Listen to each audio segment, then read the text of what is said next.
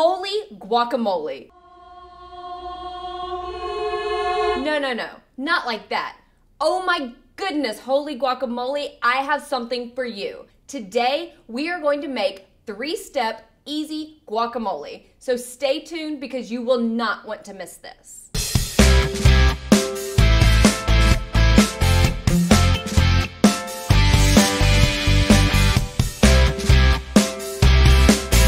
Guacamole is a dish that originated in Mexico over 3,000 years ago.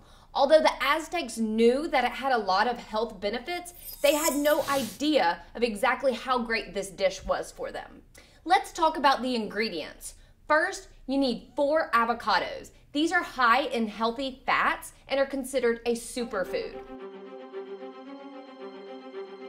You need 1 red onion, a handful of sun-dried tomatoes, half of a lemon, 1 tablespoon of cilantro paste, 1 tablespoon of ground cumin, a dash of cayenne pepper, and 1 teaspoon of garlic salt.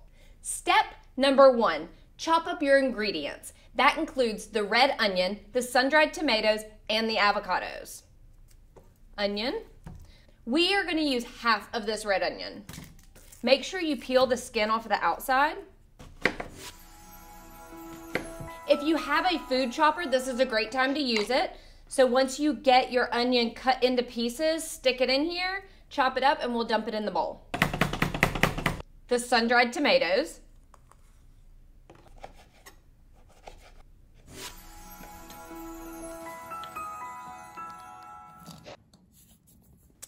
Now on to the avocados. If you have this handy little tool, it's gonna make this real easy. You just slice around it and then scoop.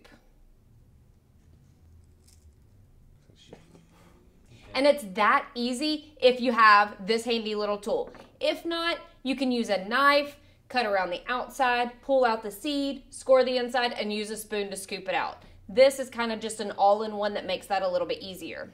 The origin of the name avocado has a pretty funny backstory, actually. So the word avocado originates from the word testicle.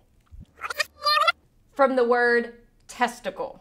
This is because of the way the avocado grow in a tree in pairs. I promise, I'm not making this up. Look it up yourself. Eventually, when the Spanish adopted the word, they turned it into avocado, and then it migrated into the word that we know today as avocado. Everything is chopped. Let's get ready to mix. And step number 2, mix. I'm going to use just a basic potato masher to mix this. I like my guacamole pretty chunky.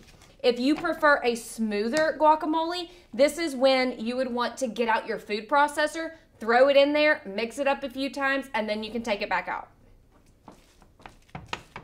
And step number 3, dip and enjoy. Holy guacamole, that is so good. Again, if you like it smoother, put it in a food processor, let it process a little bit and take it back out. But this recipe is so easy and so delicious. Be sure to not miss out on this. Like the video, subscribe to our page, and you will be up to date every time we post another amazing video like this.